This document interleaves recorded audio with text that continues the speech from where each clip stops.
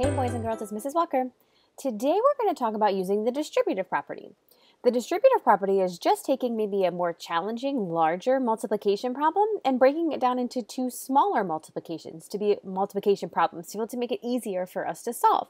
So our learning goal for today says, I can use the distributive property of multiplication to find related facts.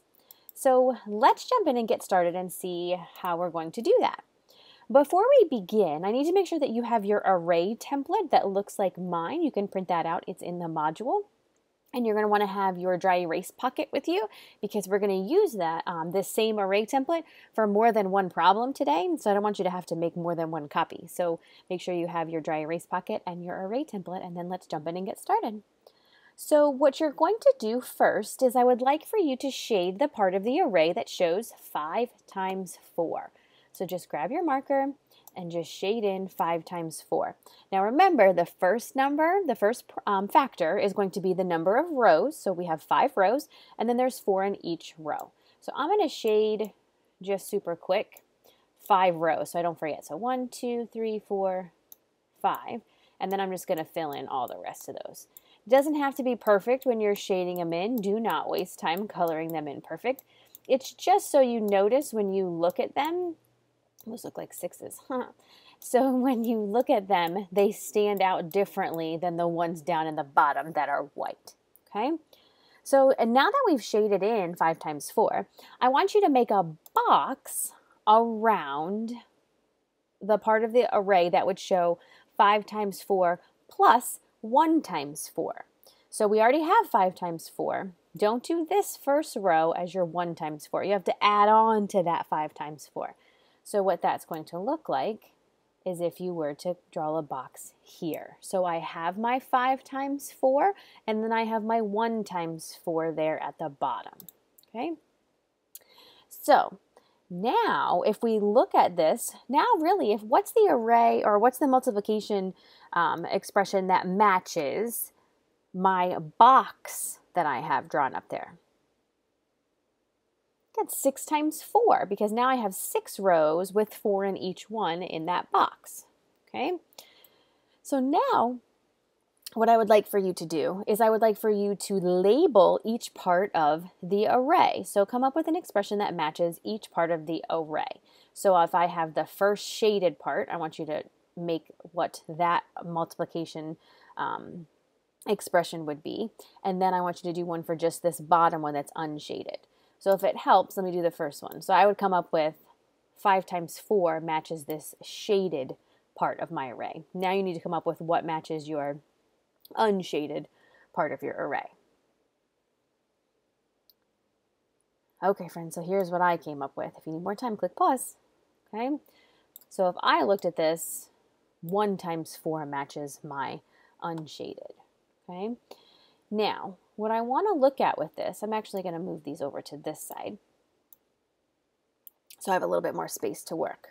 Okay, now I want to see how can we combine our two equations, our two multiplication equations, our 5 times 4 equals 20 and our 1 times 4 equals 4, okay, into find the total number of dots.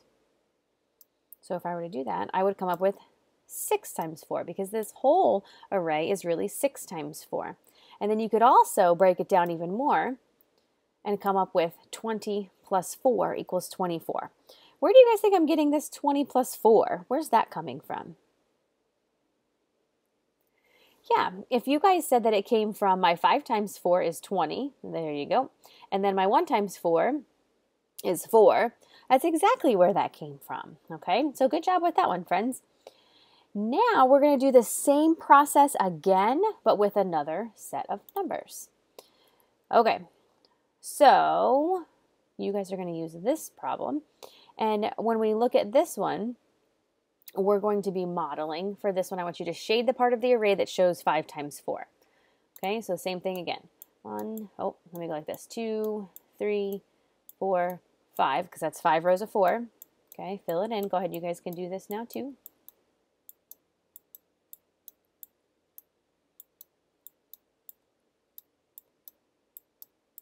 Okay, once you finish that,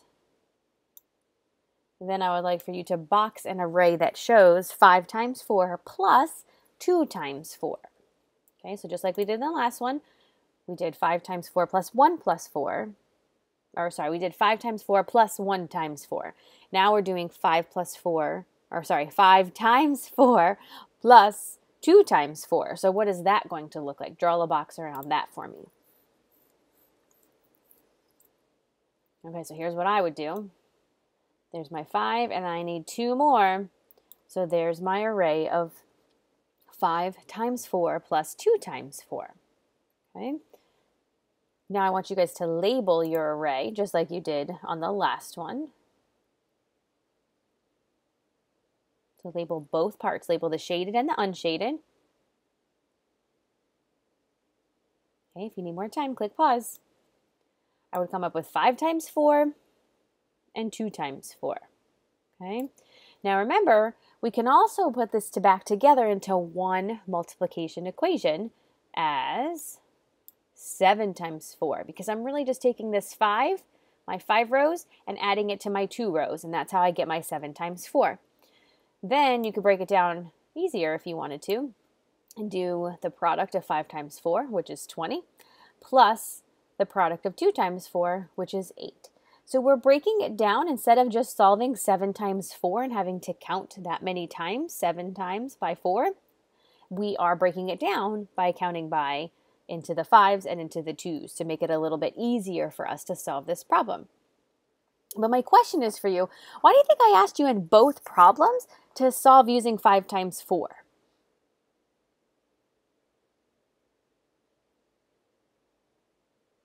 One, because it's a smaller number, right, than 7 or 8 or 6.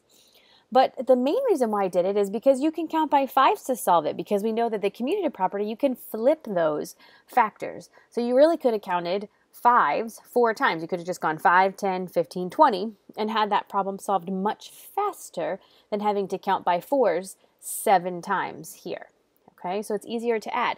Anytime you can use a distributive property, which is just breaking apart those factors into something with a 5, chances are it's going to be easier for you to solve because you can skip count by 5. It's much easier, right, friends?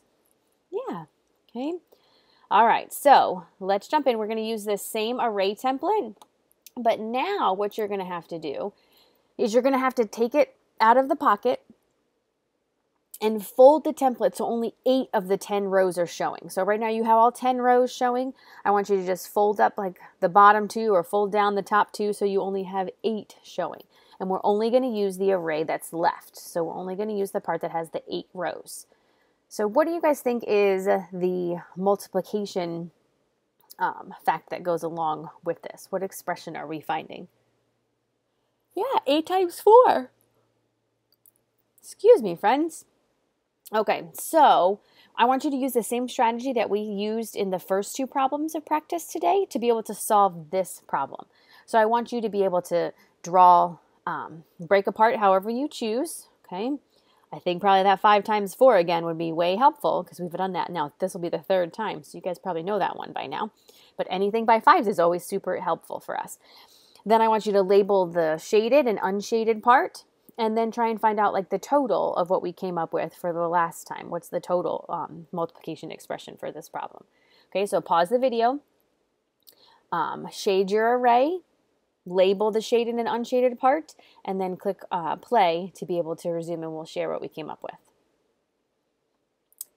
Okay, friends, so here's what I came up with. Okay, so, oh, wait, 5 times 4. I forgot to do that first part. 1, 2, 3. I don't want to make that look like a 6 because that would be tricky. So 4, 5. Oh, that's another 6. Okay, fill them all up.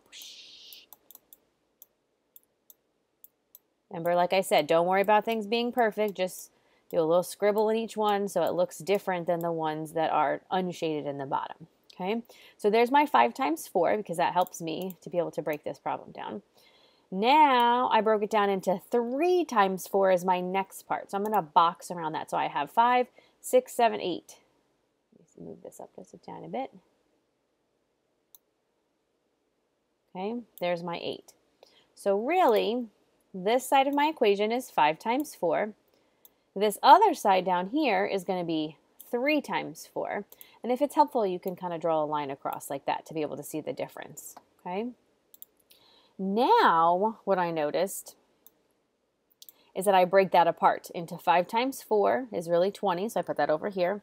And then my 3 times 4 is 12, so that's where I'm getting my 20 plus 12. This next part down here, it says 8 times 4 equals 5 times 4 plus 3 times 4. How do you know that this is true? Because I'll give you a hint. It is true. But how do you know that that's true? Yeah, because we can break apart, let me get my magic.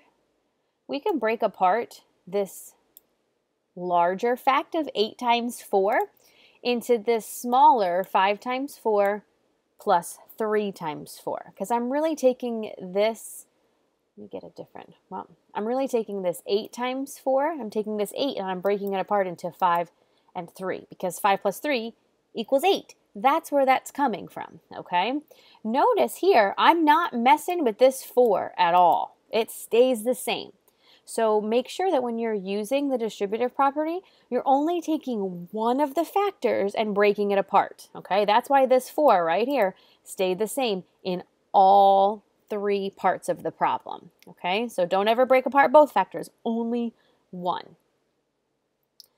Okay, so now what I want you guys to notice or to see or try, I actually want you to try and draw this. I want you to try and draw a number bond, okay, to show how we broke apart these factors with the 8. How do we break that apart? Remember, a number bond is the circle with the little circles off the side, okay? Pause it to have more time. If you're stumped on the number bond, I'm just going to share with you, okay? So here's a number bond that I came up with. I have 8 4s. That's my total. All right, let me come back up here. There's my 8 4s, and I broke it down into 5 4s and 3 4s. So 8 4s really equals 5 4s plus 3 4s, okay? Just so you guys know where all these numbers are really coming from, okay? In 5 times 4 and 3 times 4, are the size of the group still the same in both of those? So if I have my 5 times 4, here's my size of the group. Are they the same?